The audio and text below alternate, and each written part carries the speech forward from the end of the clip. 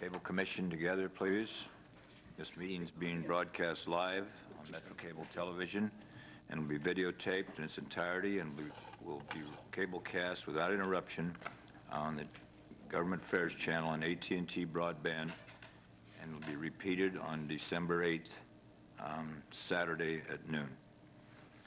Any members of the audience, we won't go into that because we don't have any members of the audience at this point. So with that, would you please call the roll? Yes. Jones? Here. Gora is in attendance. Dickinson? Here. Johnson? Excuse me. McEwen Peters? Here. Cohen? Here. Yee? Here. Nilo? Here. Shelby? Natoli? Here. Waters? Yeah. We have a quorum. Okay, so with that, we'll go to the next item, and in observance of my colleague's birthday today, would you please lead us in the Pledge of Allegiance? Don Natoli. Oh, playing all kinds of his birthday. Celebrate all week long here, so. Robbie's going to sing. I pledge allegiance to the flag of the United States of America and to the republic for which it stands, one nation, under God, indivisible, with liberty and justice for all.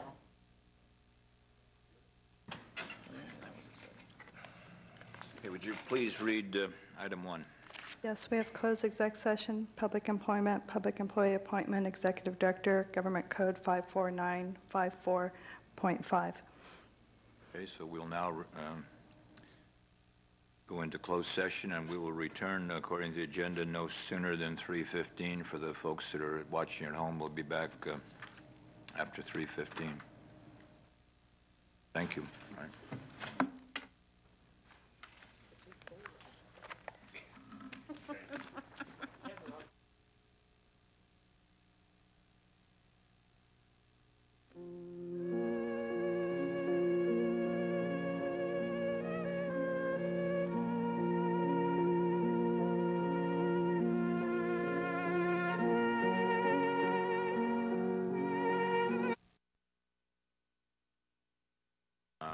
Item number 2, Madam Clerk.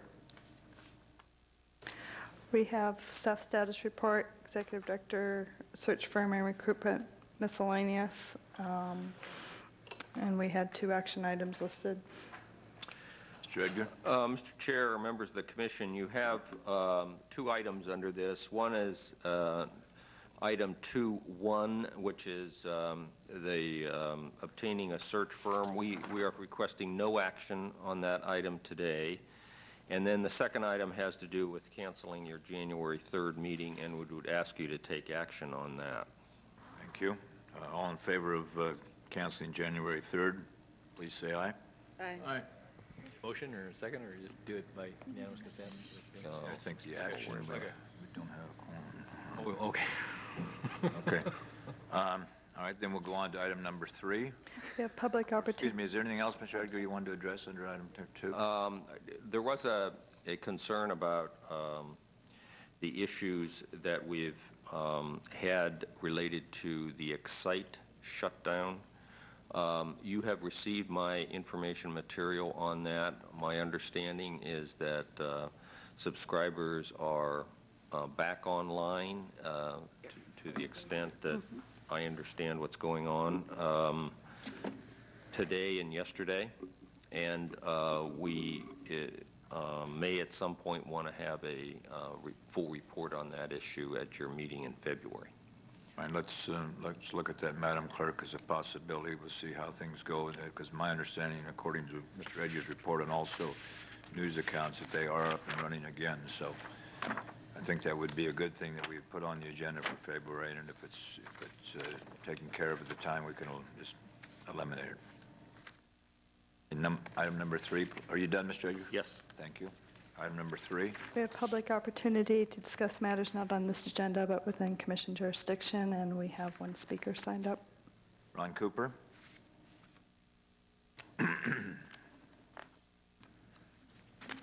Members of the Commission, Ron Cooper, Executive Director of Access Sacramento. And I brought along some of our new brochures to leave with each of you, hopefully as a helpful way if you have folks in your communities that are interested in the type of services that we offer. It makes it easy for you to hand them or send them a brochure. We'd appreciate that. To let you know that the Caregivers Project, working together with the Nonprofit Resource Center and KVIE, we've identified 18 applicants, nonprofit and nonprofit organizations, very noteworthy in the community, and that project's coming along just fine.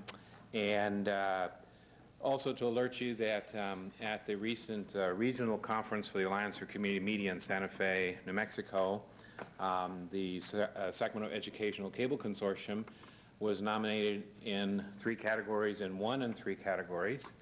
And Access Sacramento had 4 nominations and won in 1 category, which was the programming that makes a difference in the community for the Indian Relief Telethon, the Indian Earthquake Relief Telethon that we did. So that was deemed a very important program in the 6-state region, and the Indian business community is honoring Access Sacramento coming up this coming week because it was productive and helpful, and we wanted to relay that to you because without your continuing support and actual permission to do these occasional disaster relief type of telethons, we wouldn't have been able to do that. And just in conclusion, happy holidays to all, and we look forward to seeing you in the new year. Thank you. Thank you, Ron. Are there any other, I have no other speaker slips. Anyone else want to comment before we adjourn? Any members of the board? No, we just know that we wish everyone some happy holidays. Certainly do, Yeah. and we'll see you Long next year. holiday season, all month. Here. And did you want to maybe announce the reception at the end? That's for Paul. I'm sorry? The reception at the end for Paul Hahn, and invite everybody. What? Yeah, right following, reception, immediately I following. could not find the agenda. Here we He, he just wants the cake. That's all he really Oh, wants. there's a cake in there. For all those folks at home and would like to come down, the reception. No cake left, but you come on down anyway. Reception for Paul Hahn, our immediate past executive. We'll follow this meeting in hearing room number 2, and I think we'll find some cake is left, although Paul says no. Thank you. This is adjourned.